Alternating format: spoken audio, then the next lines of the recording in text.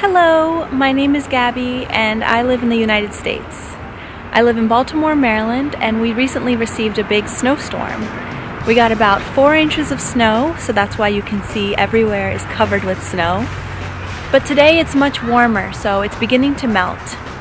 Anytime that it snows, people love to go outside and spend time playing in the snow, building snowmen, going sledding, enjoying the snow however we can. Sometimes we even have snowball fights. We'll grab some snow, we'll make it into a ball, like that, and we'll throw it at each other usually. So a little bit more about me. I was born in Brazil and I moved to the United States when I was 6 years old.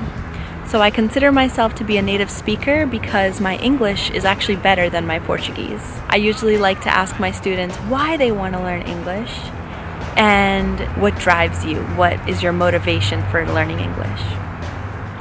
My ideal student is somebody who already speaks English a little bit. Maybe they are at an intermediate level. They have a basic understanding of the language and want to practice their conversation fluency. We will just get on Skype and chat a little bit about certain topics that are interesting to you. Anytime I hear an error in the way you are saying a word, I will make sure to correct you and tell you the correct way to say it. And yeah, just practice conversation, fluency, and all of that.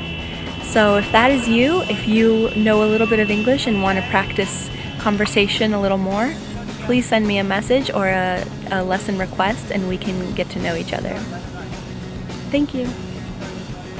Oi gente, tudo bem? Meu nome é Gaby e eu moro nos Estados Unidos.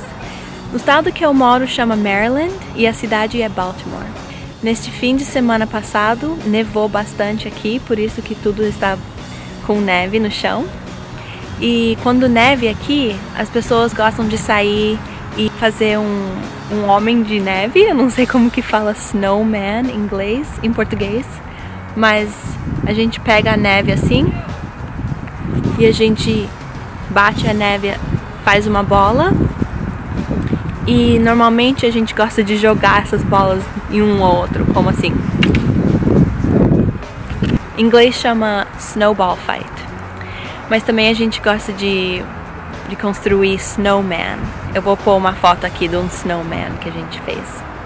Eu nasci em São Paulo, no Brasil, mas eu mudei para os Estados Unidos quando eu tinha 6 anos.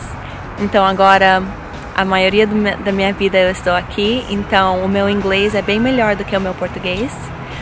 Mas eu ainda falo um pouquinho de português. Não é muito bom e às vezes eu não consigo lembrar de uma palavra.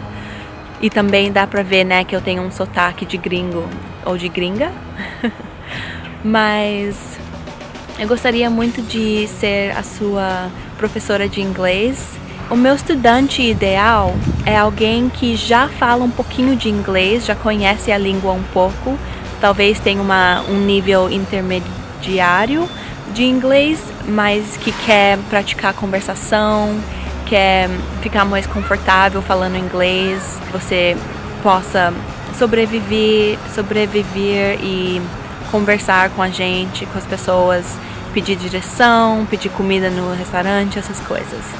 Se isso é o seu caso, se você fala inglês um pouquinho, mas gostaria de falar mais, por favor, me manda um request. Como que fala request em português? Às vezes eu não lembro umas palavrinhas assim. Pede uma lição aí no italki que eu vou aceitar, ok? Muito bom conhecer vocês. Tchau, tchau!